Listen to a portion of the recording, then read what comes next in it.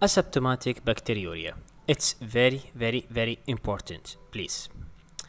First of all, what is asymptomatic bacteriuria mean? Well, it's mean patient has no symptoms at all. And when you make a general urine exam, you will see at least 100,000 colony of a specific bacteria, mostly E. coli. So there is infection, but there is no symptoms at all. That's called asymptomatic bacteriuria.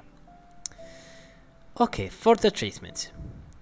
The general rule for asymptomatic bacteriuria is no treatment. Well, please memorize this. No symptoms mean no treatment. Okay, no symptoms mean no treatment. Okay, the only exceptions for this rule is two conditions. The first one, which is very important, is pregnancy, and the second one will be vesico-ureteric reflux.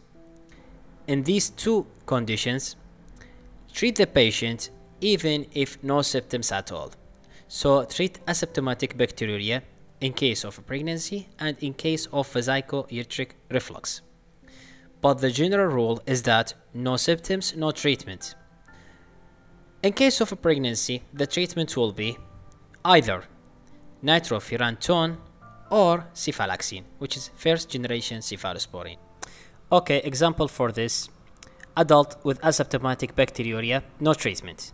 Non-pregnant woman with asymptomatic bacteriuria, no treatment. Elderly with asymptomatic bacteria, no treatment. Diabetes mellitus, no treatment.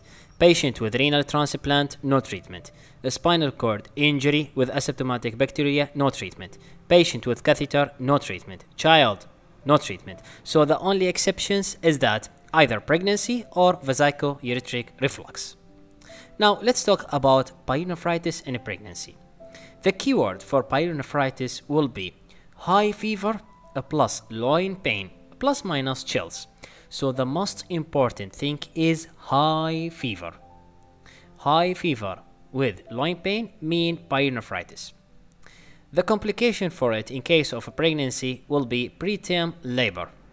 And the treatment will be IV ceftriaxone and gentamicin. So that's all what you need to know about asymptomatic bacteria and pyelonephritis in a pregnancy for AMC MCQ exam. For full course, you can contact us through amcqbook@gmail.com. Thanks and goodbye.